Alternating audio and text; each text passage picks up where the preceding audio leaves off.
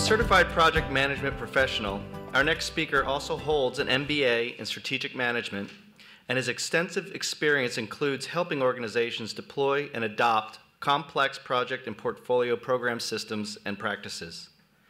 He is recognized worldwide as an expert of project and portfolio management systems, technologies, and business practices, and is here today to talk about using SharePoint specifically for project management.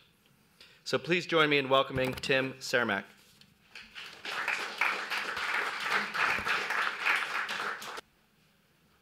Good morning, everybody.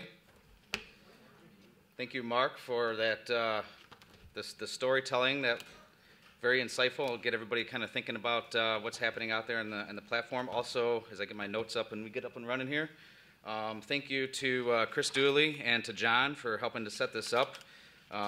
As someone who has some level of demands to try to get out here, it's not an easy thing pulling something like this together, I can assure you. So thank you guys for this. Thank you, Bamboo, for inviting us here. My name is Tim Cermak.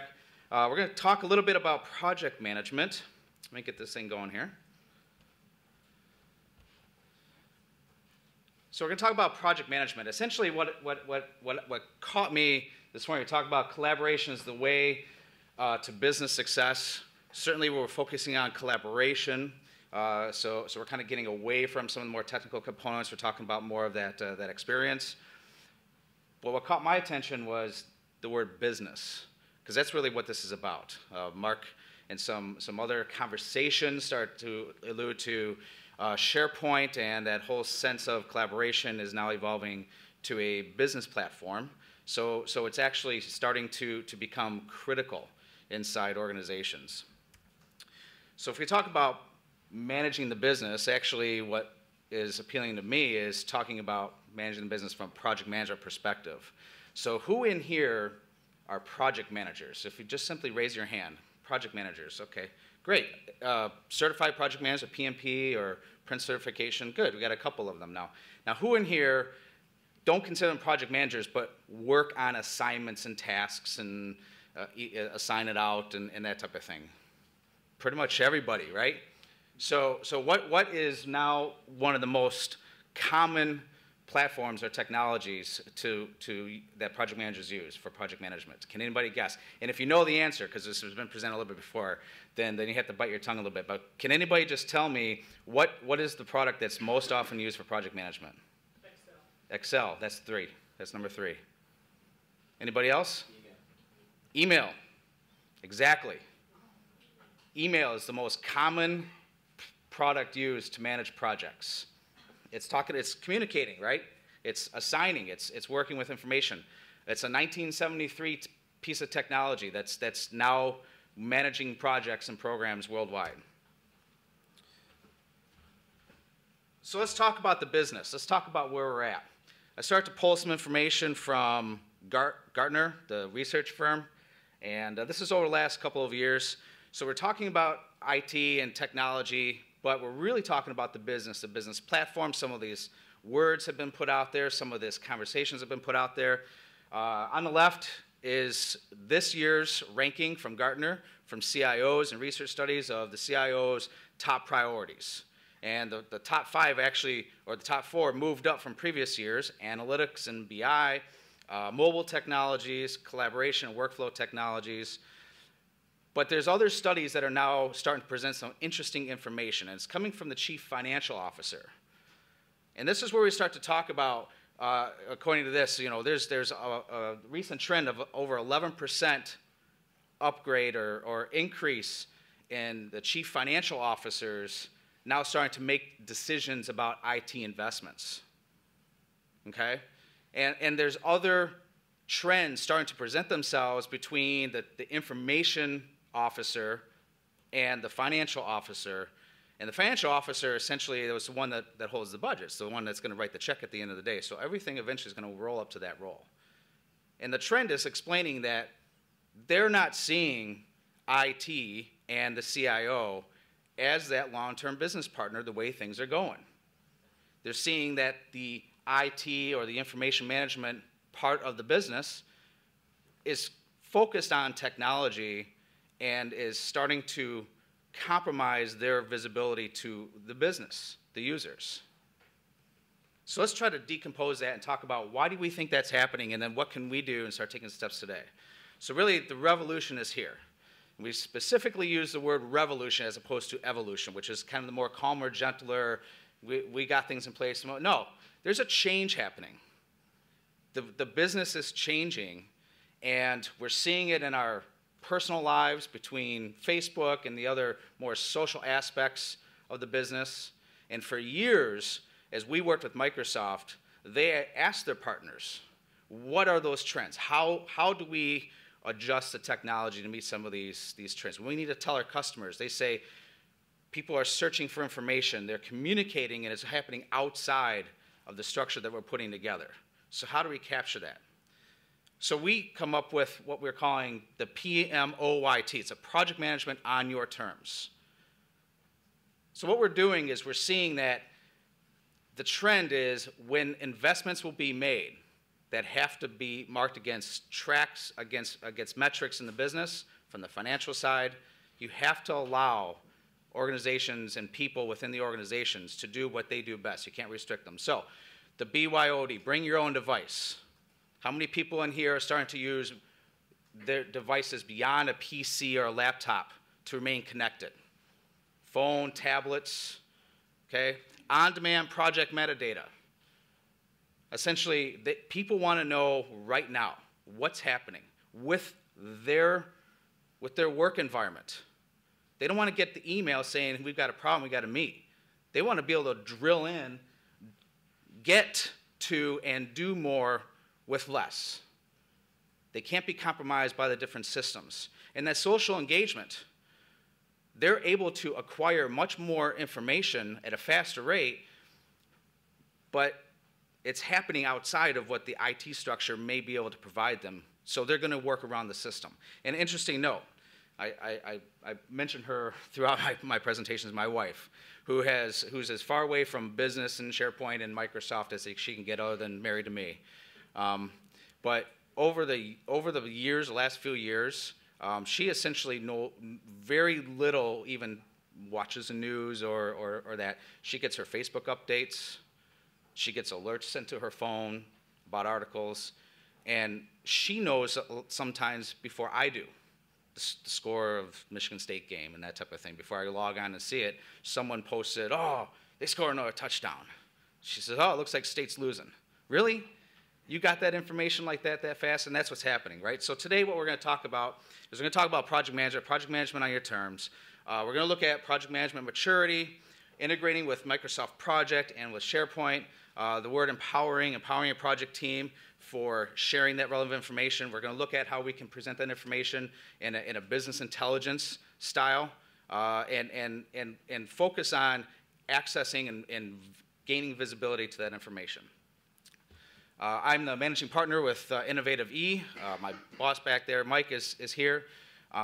We concentrate on project and program management with the SharePoint platform, specifically to help organizations gain visibility to what's happening inside the organization. Now, we also have back by Mike, who's right back there, we have some flyers. There's an upcoming session. Mark mentioned Dux, who's also my colleague. You can sign up to be online or to attend it. And so if you're interested, we can pass out some flyers. This is also my contact information. Certainly email or direct message me. There's many ways you can get a hold of me. So today, we're going to effectively initiate and plan a project. We're going to facilitate some team collaboration. We're going to do some tracking and reporting, and then some Q&A.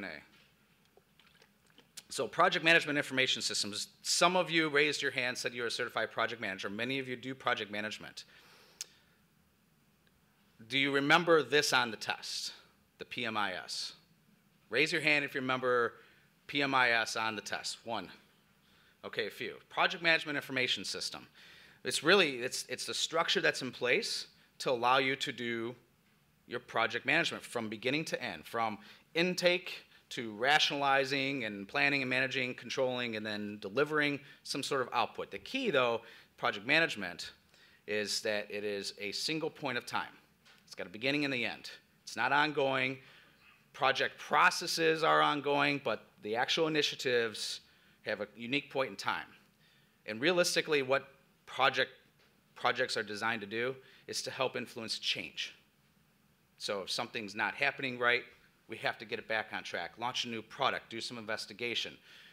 Recruiting efforts, all of these are campaigns that are going to be put in place that have a start and finish with a unique budget and allow change inside an organization to continue. So we talk about how ready organizations are to start doing this. And the first thing organizations want to do is to want to put in technology in place. We got SharePoint. We can do project management SharePoint, add Microsoft Project Server. Now we have all these things. We're rolling on out. And what happens?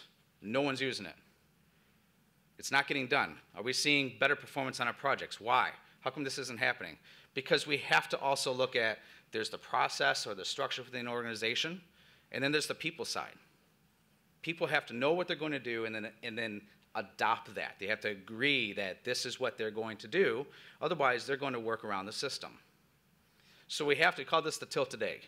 We have to concentrate not only on the technical platform, but also the culture and the processes within an organization. So we're going to dive into a demonstration, get into SharePoint. We're actually going to look at building a project management information system. So I kind of, because of some time purposes, I kind of created some preliminary, but we're going to pretend that we're going to do a cafe. We're using some of my colleagues' approach.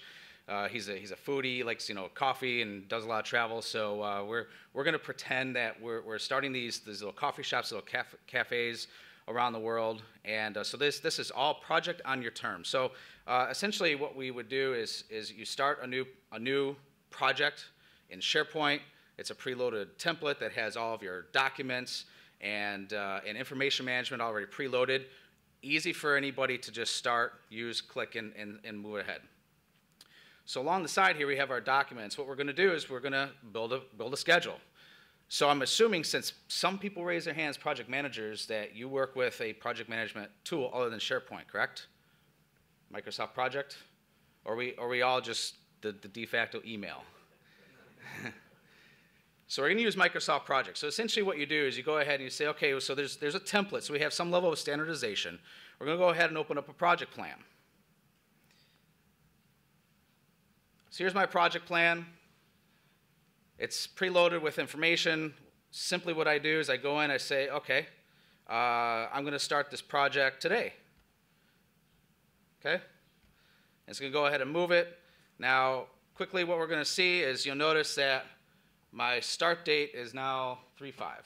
So this is where we want to deliver, right? Starting today, got roughly 6 months. Okay, going to go ahead and we're going to push this back out to our site.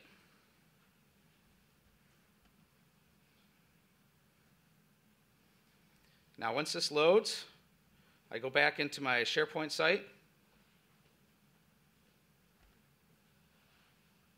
And there's my project tasks. So now what I've done is I've created a project schedule and I have a project site where I can start to plan, I can collect information, I can share information, I can invite other people, other groups inside and outside my organization to participate with me in this planning exercise. I can also make sure that I have some level of control and understanding over my project. So the biggest thing is, for example, who's going to do the work, right? Typically, we determine what we're going to do. We send out an email. Bob or accounting department, I need to have this person, let me know, can we meet? Well, we're not going to do email. We're going to go ahead and we're going to assign here. And first off, I'll assign myself. There. And let's go ahead and give myself a whole bunch of tasks. What are the pieces you're using here? Is this just project and SharePoint? Yes. Okay. Everybody hear that question? This is just SharePoint and Microsoft Project Professional. I'm syncing up with them. So let's go ahead and synchronize, give the system a minute to think. And you notice right here what happened is, there we go. So now I've appeared on my schedule. So not only do I have a SharePoint site with my tasks, the people that are going to work on it, I can go ahead and I can send an email if I wish and say, can you please go to this site? I've got a new project, you have some assignments. I can go ahead and send them a link to the document. I can manage everything here. But what we want to do is we want to say, okay, since I'm the resource, go to my resource sheet. We'll notice that I can control my costs, et cetera, but I'm not going to be available for the next few weeks. So let's go ahead and starting today, the date of the project, till Halloween, I am out. Okay? Let's go back to my Gantt chart. Let's go to my task. And you notice here what's happened is I've now started to slip my project. Because we know that this resource is no longer available, we can go ahead and schedule all we want. We can add that information to our library. We can tell the whole world this is going to happen, but if that person's not available, the work is not going to get done. So I need to have a reflection of reality here. More importantly, once I synchronize this, and then I go to my online schedule, we're going to start to see this shift as well.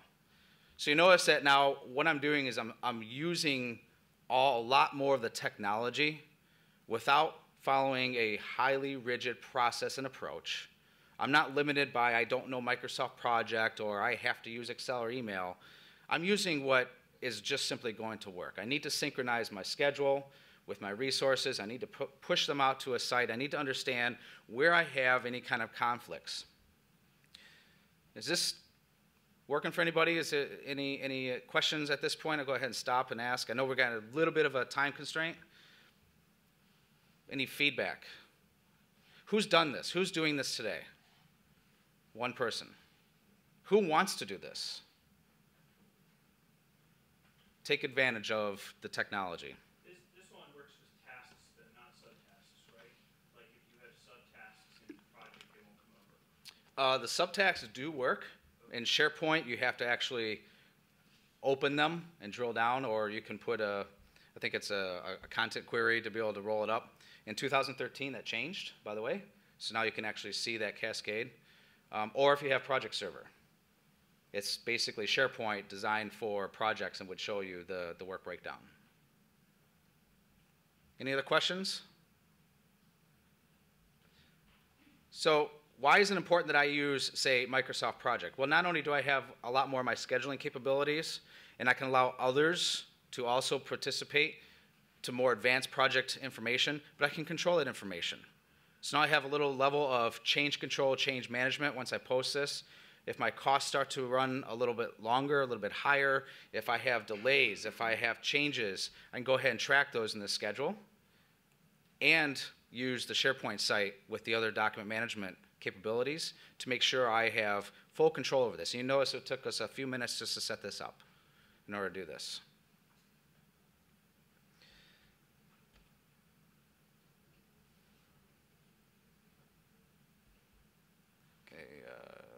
Here we go.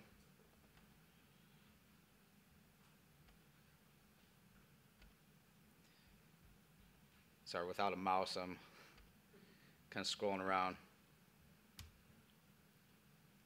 So facilitating team collaboration. What we've done is we present this information, shared the information. We're following a process that may be governed by your organization, both from a technical side as well as a business unit side.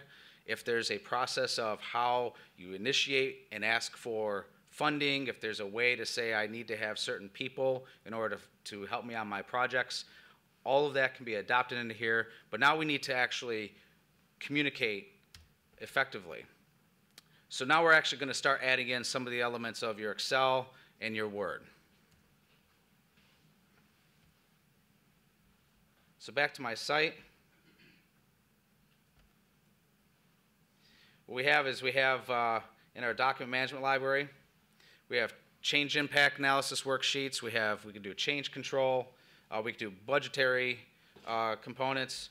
But if I do have a change, what I can use is I can use Word that's stored in my SharePoint site. And if I want, I can go ahead and ask, say, one of my colleagues who's online to help, to log in and help editing, co-authoring with this document if I have a change. I'm not calling them, I'm not sending out an email, I'm online, I have a change. Ask someone, can you please go in there and make a change to this and save it? And we've got version control. We can compare those changes. We're using all the advantages out of Word. We're not constricting ourselves to what SharePoint does and doesn't do, or what Microsoft Project does or doesn't do. We're using Word. But let's just say now for, again, project on your terms, outside of SharePoint, outside of Project altogether, you have people that are now using Excel. They're comfortable with Excel. They like to manage their projects and their costs using Excel. So that's fine. Let's just add some information into Excel. Remember, we're building a cafeteria, so we need to have equipment, machines, chairs, everything. We put some costs in here.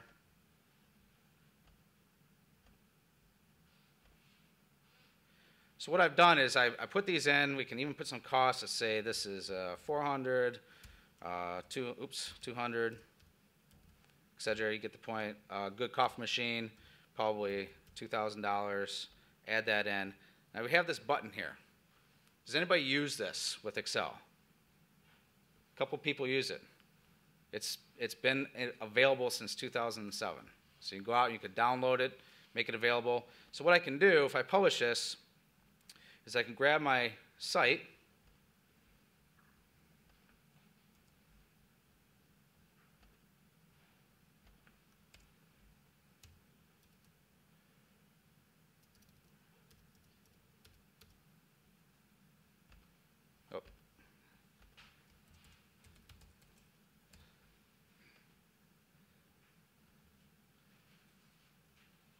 so right from Excel, go out to my site, and see, scrolling down, expenses, there we go. Now just put my expenses right from Excel out of my SharePoint site. And the beauty about this is if everybody is using Excel, and typically your bookkeeper's accounting, finance department, that's the world that they live in.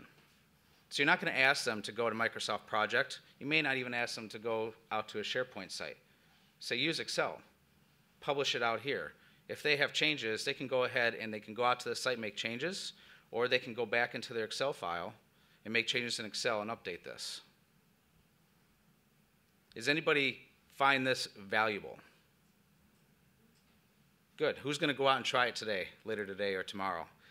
Excellent. Again, my contact information, if you have any questions, we can point you to where you can find this, download this. This is good stuff. So we've done information management working with Word. We worked with our cost information. We're using SharePoint as that management platform to control that information. We're using Microsoft Project to manage the dependencies and sequencing of our activities. So now what can we really do with this?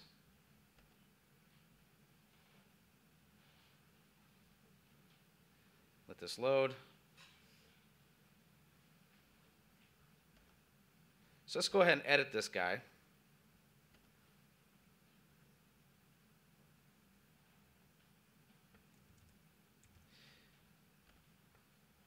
And let's add some fun to this. Business data. Why don't we put in a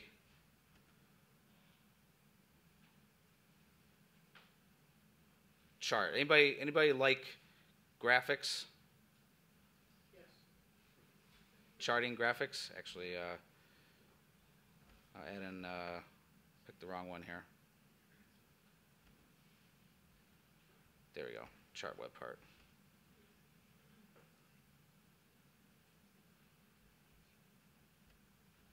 There we go.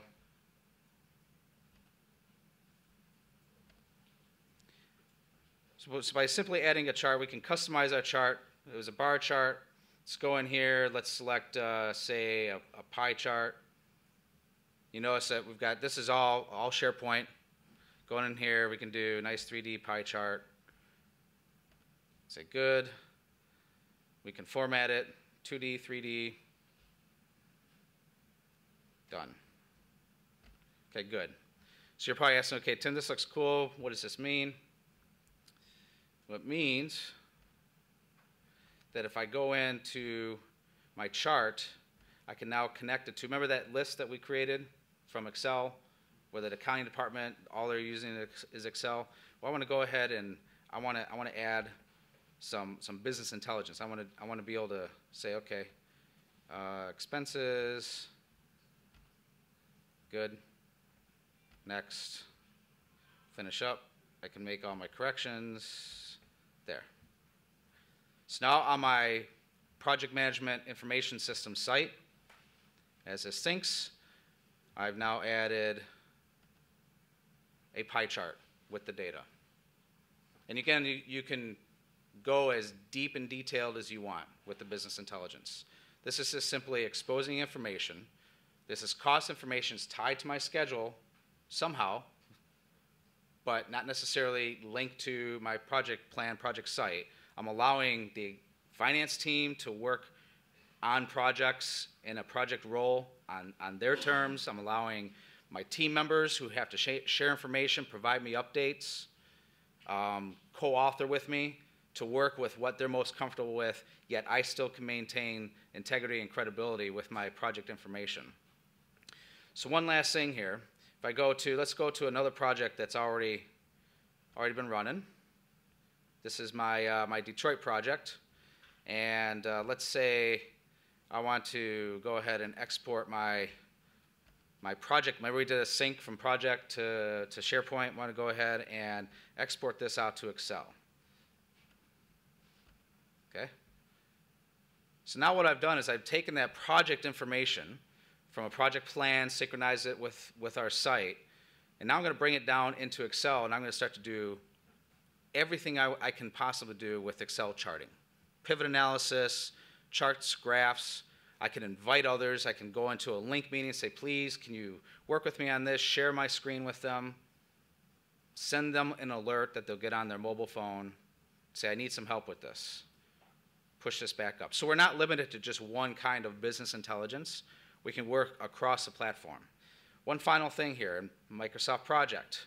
Let's say I like being in project, but I also need to do some reports. So now we have some reports out of the box. Resource usage. And go ahead and click on this. Opens up Excel. Opens up Visio. We didn't talk about Visio, but going back to my Detroit project, Detroit home. Coming from Detroit, automotive, they like a lot of flow charts. So now we're working with Visio online. I need to tell my team how this project is going to unfold, how we're going to control it, where we're at in the stage. We're in the front end, we're in the middle, we're controlling, we're recovering. We go here. What are those next steps? Go to document library, XYZ, change management, all right here. Any questions so far? Y'all got this? Awfully quiet.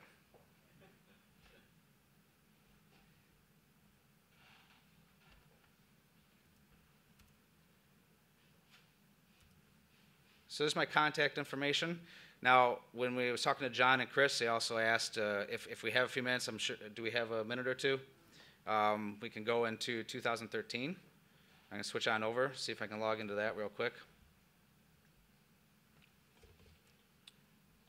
Cross-functional training for your collaborators need to do what you just did, look at it from their perspective. Sure. Cross-functional training. When we work with organizations, our education is consultative role-based training. So what you saw here to learn this business platform and some of the related functionality for a finance department would require different level of education training than someone in HR. Because they have in HR possibly some more resource management and capacity planning requirements where finance has more cost management. So the training is dependent upon that role in the organization and what kind of project information they're required to edit or just simply view. Of course, what we've heard is until you get them to accept SharePoint,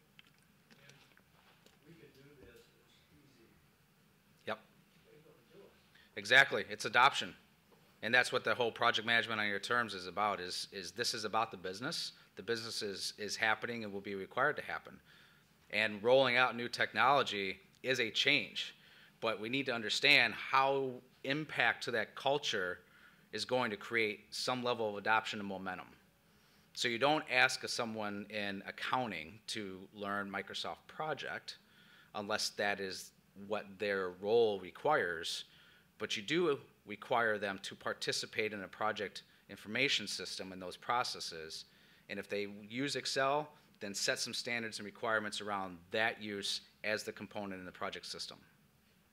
It's about the data. We have to use the data. I think one of the other speakers mentioned the single source of information. It may roll up and be presented differently, but it's all one source of the truth that we need to expose. All right, so let me see if I can't click in real quick to 2013. I know it was giving me a little bit of time or push back on logging in.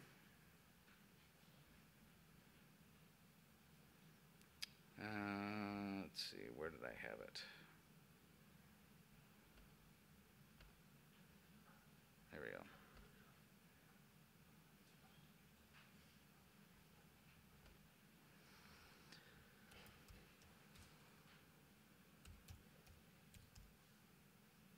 Last attempt to see if it's going to let me in.